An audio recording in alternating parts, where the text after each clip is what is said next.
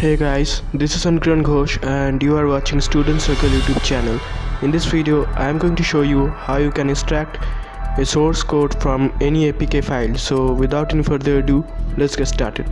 So first of all, we need to visit this website named apkpure.com to download an APK file, and there is another website called Java Decompilers. All the link of these websites are given in the description below. You can check it out from there. So we will use this website named javadecompilers.com to recover the source code, to extract the source code of an APK file.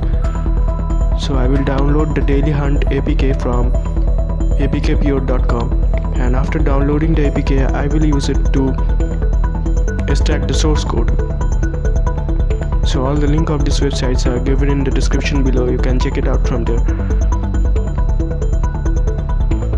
In most of the websites, the source codes are sold because this source code helps to create new apps, and for new app developments and for beginners to create and mod apps.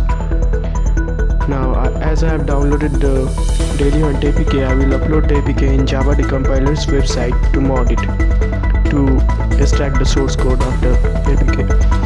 After that, you have to select a decompiler, select it JADX fast with Android support.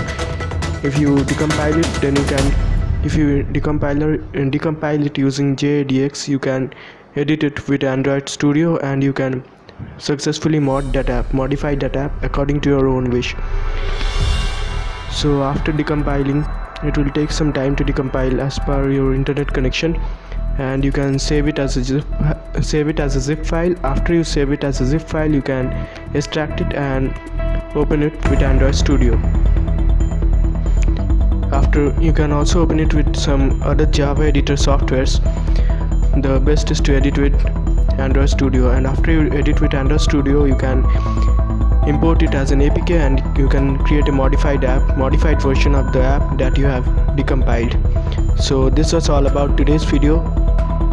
Please like and share this video and subscribe my channel for regular updates related to technology, cybersecurity and ethical hacking. Thanks for watching this video. Stay tuned for the next one.